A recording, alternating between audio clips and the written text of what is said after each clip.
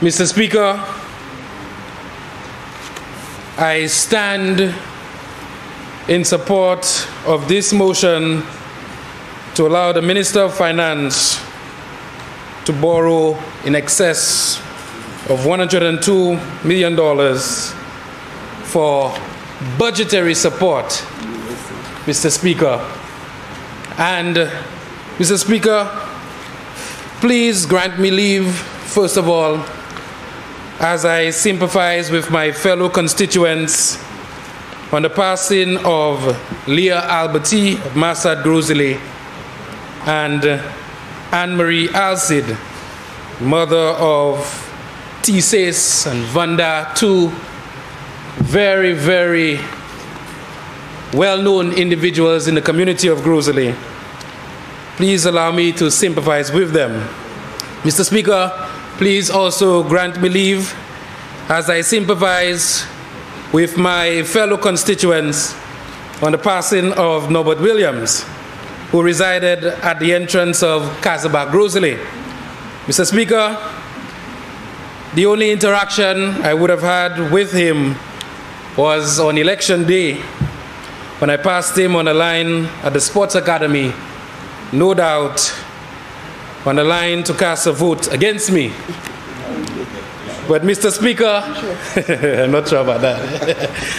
Mr. Speaker, despite that, we greeted each other cordially, and the rest, as you know, is history. And so, Mr. Speaker, despite some of his machinations and rhetoric that were not all that pleasing to me, I wish his family well in this time of struggle.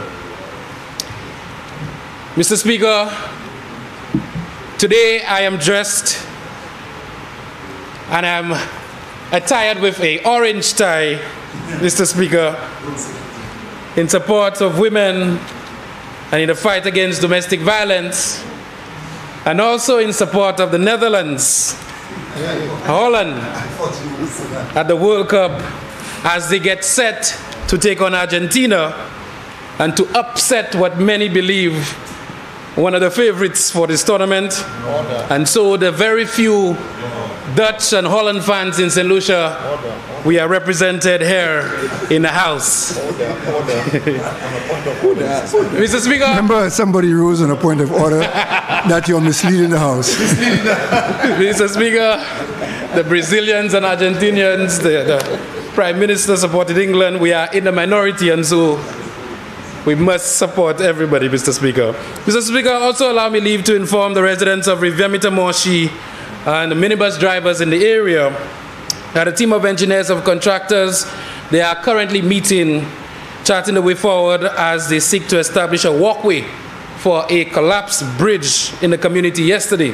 Mr. Speaker, since I've been in government, I've lobbied on behalf of the people of Rivière-Mirta for intervention on this bridge, and only last week a contract was awarded for the works in that area.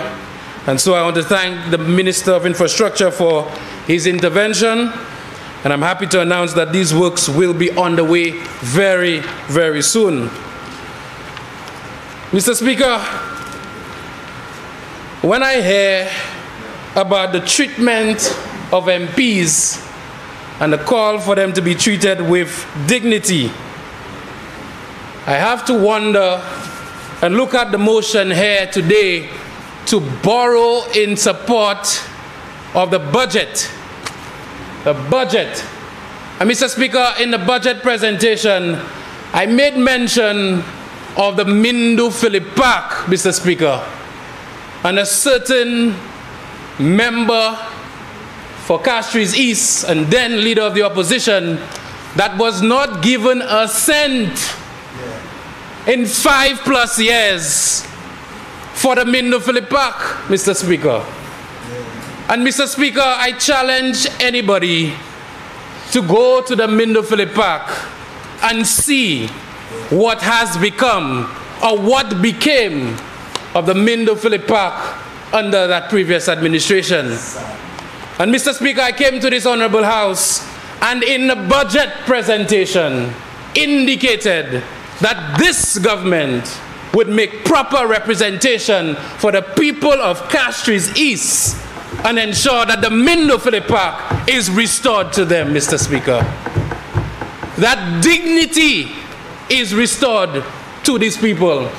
And Mr. Speaker, I indicated that the Mindufili Park did not belong solely to the people of Castries East. The Mindufili Park belonged to the people of St. Lucia, to the Darren Sammys of the world, to the Julian Alfred of the world, to the Lovan Spencer of the world. And Mr. Speaker, no attention was given to that Mindufili Park, Mr. Speaker. None at all. And Mr. Speaker, $42 million spent in Dunlockaby, and we know plastic around the place, Mr. Speaker. But Mr. Speaker, I'm not here to speak very long today, Mr. Speaker. I have a couple challenges of my own in my constituency that we are dealing with right now. But I want the people of Grosley to know that under this budget, that this presentation today, all these monies that we are talking about, the presentations were made in April of this year. To be comforted that this is not additional borrowing, Mr. Speaker.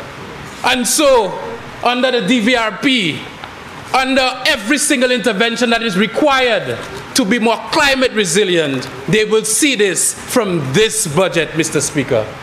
And so, Mr. Speaker, as the member for Grosley, I always like the member for Choiseul Saltibus, Mr. Speaker. I always have very good conversations with him, Mr. Speaker.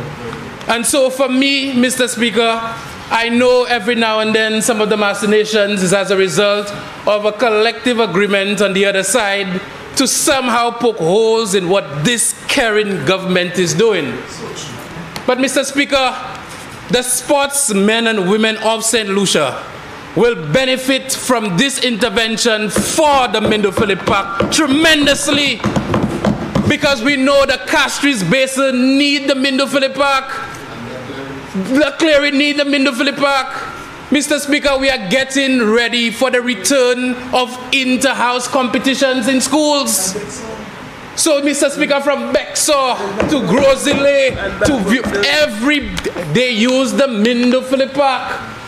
And so, Mr. Speaker, I am delighted that today that I can go back to my ministry and say the allocations that we spoke about in our budget presentation since April, they are now available for the sports facilities in St. Lucia, Mr. Speaker. And so, Mr. Speaker, I have to say that I not only unreservedly endorse this motion today, but I'm excited, Mr. Speaker, and I'm reminded of the Bellevue playing field.